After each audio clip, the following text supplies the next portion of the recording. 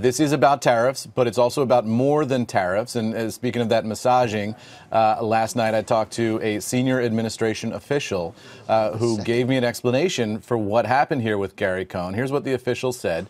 Said that this was a mutual agreement here, and it was the end result of 4 to 5 weeks of discussions between Trump and Cohn about what his role in the administration would be after tax cuts. I'm told they discussed a wide variety of potential roles for Gary Cohn, including possibly a cabinet position. And you mentioned that reporting that he might be in line to take over for John Kelly. Cohn does not have a firm exit date. He's offered to help with the search for a successor, but I'm told that he has not named a specific name to the president of somebody he would like to have in that position. So who are the front runners to succeed Gary Cohn?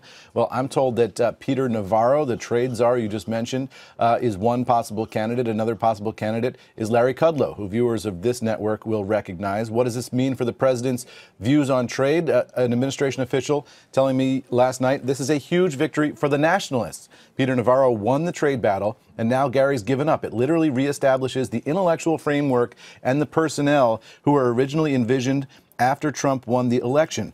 We can let Trump be Trump. I think that last point is a really important one, Joe.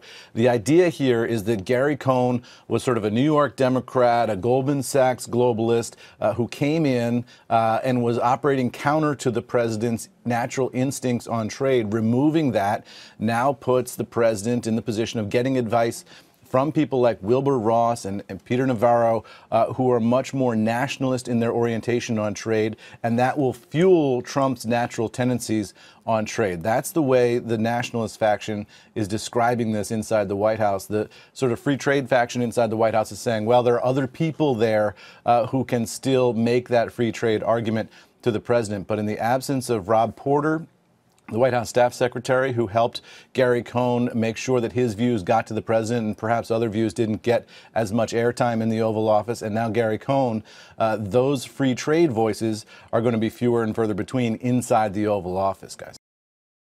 Hey there, thanks for checking out CNBC on YouTube. Be sure to subscribe to stay up to date on all of the day's biggest stories. You can also click on any of the videos around me to watch the latest from CNBC. Thanks for watching.